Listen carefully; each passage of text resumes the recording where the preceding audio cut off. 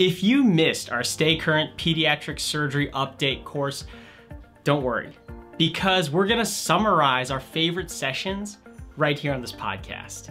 In today's episode, it's all about esophageal atresia.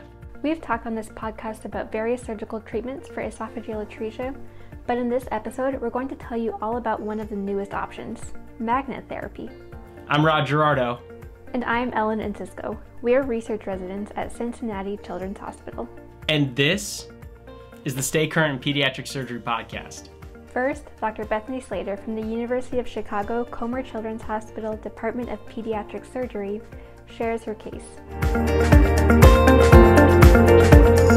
3-month-old male who has a history of a cardiac anomaly with a type A esophageal atresia or a pure esophageal atresia, who had a gastrostomy placed after birth and then had a gap study at, again, about 3 months of age, demonstrating a 3-centimeter gap between the proximal and distal esophagus. What would be the next step for an operative plan? So I think, the question is, what would people use as a criteria to say it's time to go back? Here's what I would consider. At this point, I would try to go in and do it surgically. If I go in to try to do it and get the two ends together after dissection proximally and distally, and I could not get them together, then at that point, I would do an internal lengthening procedure like the Van der Zee procedure. That's Dr. Todd Ponsky. He's a pediatric surgeon at Cincinnati Children's Hospital Medical Center. You don't lose anything by trying to go in and do the dissection to see if you can get them together. That's fair. 3 centimeters is overcomable, so I would try that thoracoscopically, get those two ends together, and if you needed to do something different in the middle of the case, you could do that. That's Dr. Mac Harmon. He's the chief of pediatric surgery at UChicago Children's Hospital in Buffalo. Magnets have actually been used for many years for esophageal atresia. However, they can be used as a non-surgical alternative for esophageal anastomosis, and they're able to promote lengthening and approximation of the proximal and distal end of the esophagus. And then it uses compression anastomosis to create continuity of the esophagus. And there's an FDA-approved commercially available device called the Flourish device. It's a catheter-based magnet system. How does the Flourish device work? Magnets are placed in the proximal and distal ends of the esophagus. They attract one another and cause the esophagus to lengthen. Then once the magnets are nearly together, compression anastomosis happens as a result of ischemia in the tissue at the two ends. I see. So that's how the anastomosis is created. Wow. Okay, so what does this thing look like? It has both the esophageal and gastric catheters that have inner bullet-shaped magnets on each end. Also, an important note, it does taper down to a 10 French coupling surface. Proximal catheter does have a suction port. So that can be used to suction saliva from the patient while it's being used. And the gastric port has a portion for feeds as well. What about eligibility, both for the study and for the placement of these magnets? Dr. Slater, could you explain a little bit, please? So there needs to be a gap length of less than 4 centimeters. Lengths are greater than that, the magnets will not attract one another, so they can't be used. And an important thing here, there should be no fistula. Or if there is a fistula, you have to repair that first.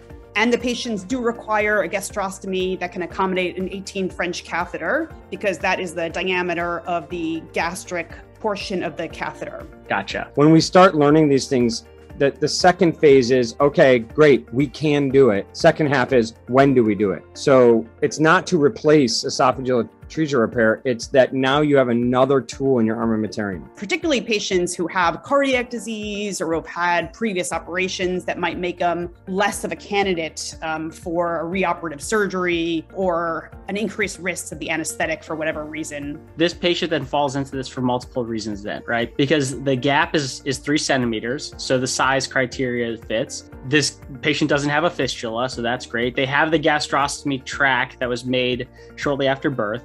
And then on top of that, this patient has a cardiac anomaly. So then the concern for high risk for reoperation, then that kind of goes out the window when you look towards a magnet therapy approach instead of a thoracoscopic approach or other surgical management. Of course, with any device, it's important to note the indications of use and proceed with caution, keeping in mind the recommendations from the device company.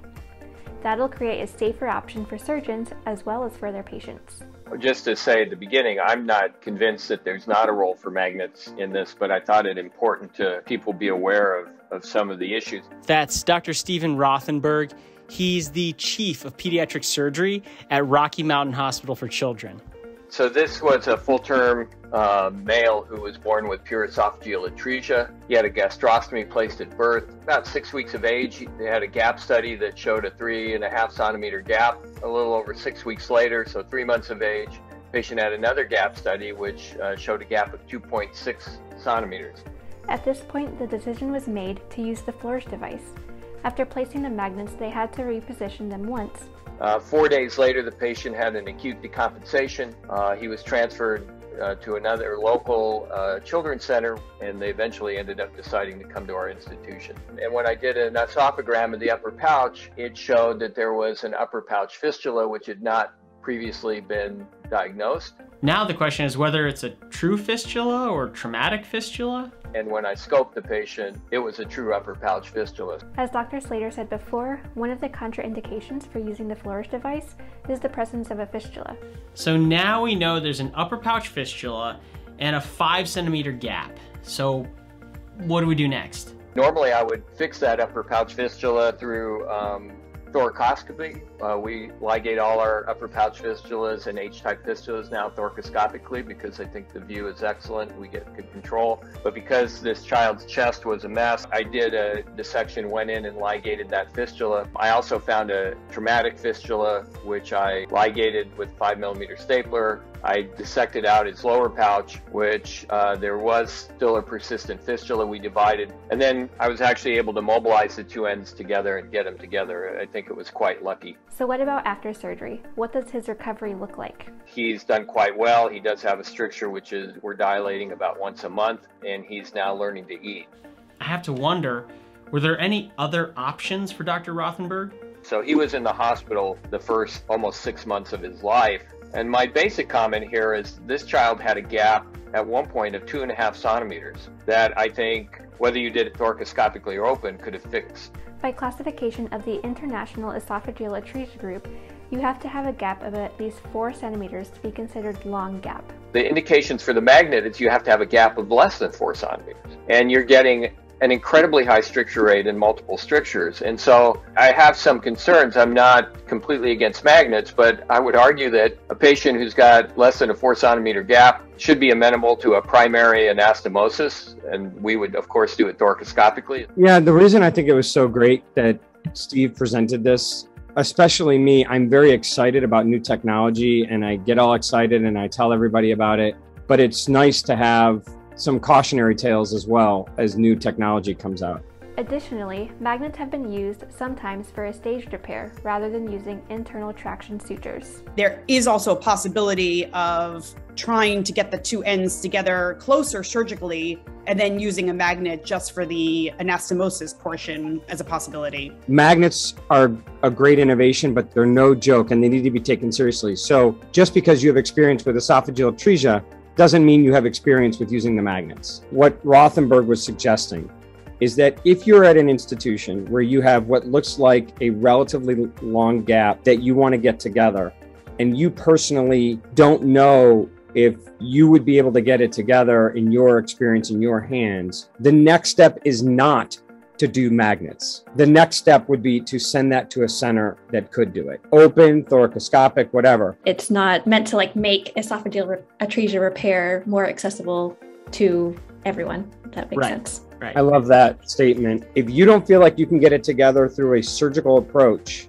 and you have no experience using magnets, that should not be your next step. That's like the moral story of this case, I think. There are emerging new technologies that are very exciting, and I think they hold a lot of promise because the root of this technology is trying to solve is there are two pieces of an organ that need to be connected, and they're not.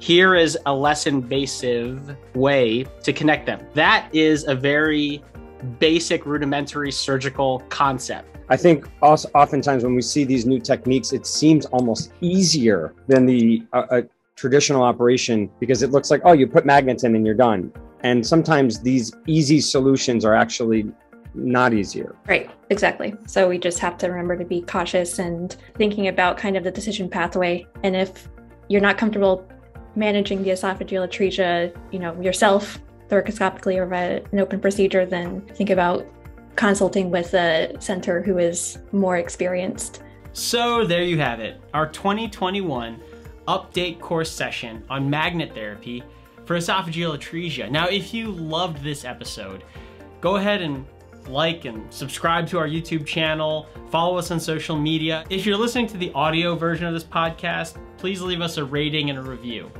And be sure to download the Stay Current in Pediatric Surgery app. It's in the Apple App Store and in the Google Play Store. But until next time, I'm Todd. I'm Rod. And I'm Ellen. And remember, knowledge should be free.